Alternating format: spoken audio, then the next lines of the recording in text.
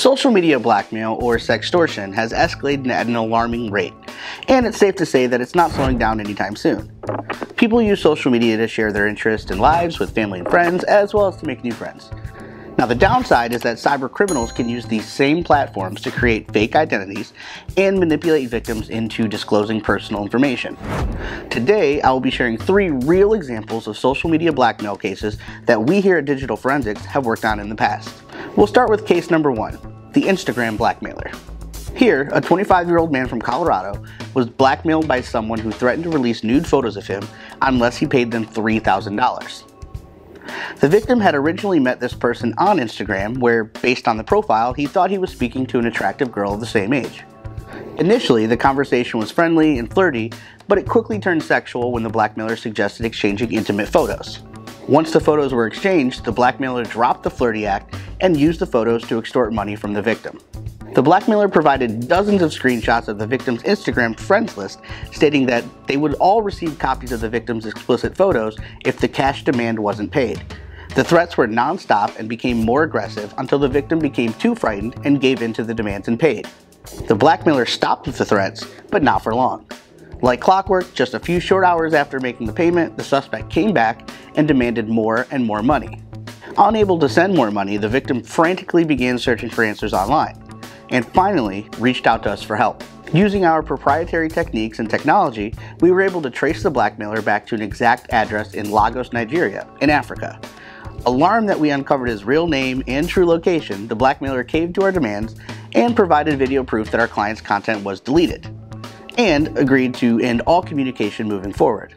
It is now over a year later, and the blackmailer has not returned. Case number 2, the Facebook blackmailer. In this scenario, a woman was being blackmailed by someone on Facebook who threatened to release explicit photos and videos of her unless she provided more intimate content of herself. The victim quickly recognized the content she was being threatened with, but was confused as to how this person obtained it, knowing that she never posted it anywhere. The victim realized she had only sent the photos and videos to her former partner, whom she recently separated from. The victim was almost certain it was her ex-partner doing this to her, but she had no proof, because the person sextorting her was hiding behind a fake Facebook account. So she reached out to us for help. Since the victim believed her ex-partner was responsible for the sextortion, he was our top suspect. We looked into the profile in question, as well as the ex's known social media accounts, and gathered as much information as possible to connect the dots and help determine if the blackmailer and the ex were in fact the same person.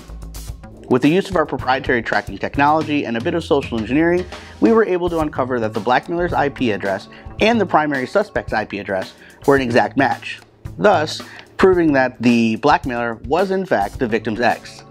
And we provided the victim with a full report of our findings, and she provided that to the police. The blackmailer was charged thanks to recent changes with revenge porn laws, and our client was granted a restraining order, restoring the peace of mind that she had all but lost before contacting us.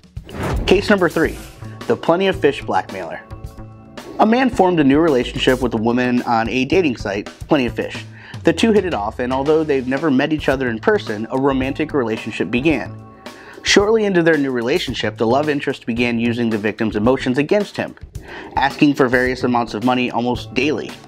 At first, the victim thought nothing of it and helped when he could. In his mind, it was for groceries, a medical bill, a phone bill, car repair, some spending money. He didn't realize just how much it was costing him though, because he was in love. Over time, the victim ended up paying over $100,000 to this person, thinking he was helping someone he cared for. Things took a dramatic turn once the victim could not financially support the person any longer. This is when the blackmail truly began. The victim was bombarded with threats of exposing his intimate photos and videos online if he did not continue to support the blackmailer's lifestyle. He panicked and reached out to us for help. We were able to trace the blackmailer's location back to Manila, Philippines, and obtain the blackmailer's identification card, which showed their exact address and that they were actually a 22-year-old male. We provided the blackmailer with all of their incriminating actions and stated how they can face serious criminal charges for sextortion, fraud, identity theft, and many other crimes. The blackmailer knew he was caught and ultimately complied to our demands and agreed to end all communication with the victim. Like many in these sorts of situations, he did not get his money back from the blackmailer, but he did get his life back thanks to our help. If you find yourself in any situation like these, remember that there are people who can help and that you are not alone. Take action by gathering evidence, contacting the police, and securing your online accounts. And most importantly, do not give in to the blackmailer's demands, no matter how much they threaten you. We're a call or click away. Until next time, stay safe out there.